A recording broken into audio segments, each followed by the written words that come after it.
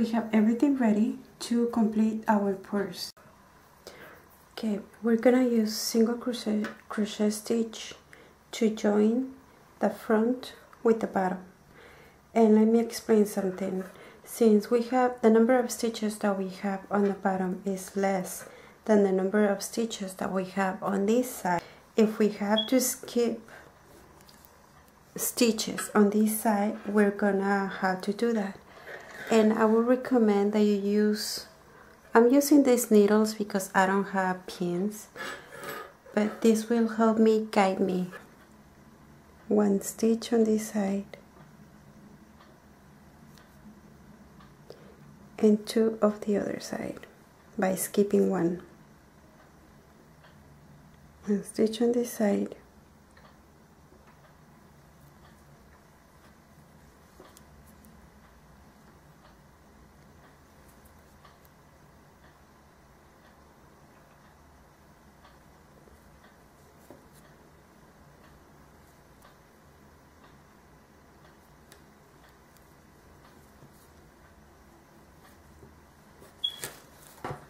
and we're going to continue doing single crochet stitch until we get to the other corner. Bottom is already attached to the front, and now we're going to attach one of the sides with single crochet stitch as well, and we're going to start here.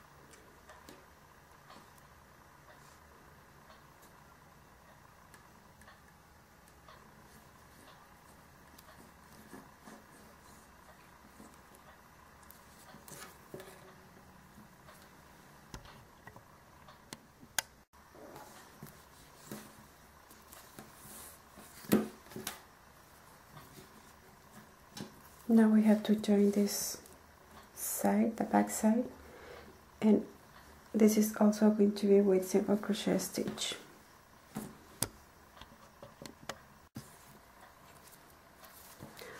This is almost ready. Everything has been attached. Now we need to attach the handles with also a single crochet stitch. Single crochet stitch here, and obviously here to attach the handle.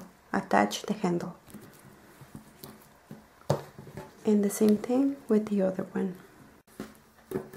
Here's the purse finished. To add the final touch to this purse, I'm going to add this decoration. I got it at Michael's and it's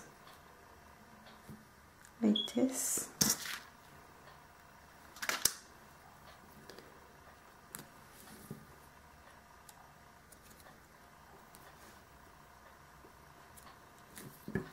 Ta-da! There. It looks cute. Here's the purse finished. I don't include in this tutorial the lining because I don't know how to do it. I hope you found this tutorial helpful. If you liked it, please subscribe and also help rate my videos. Thank you.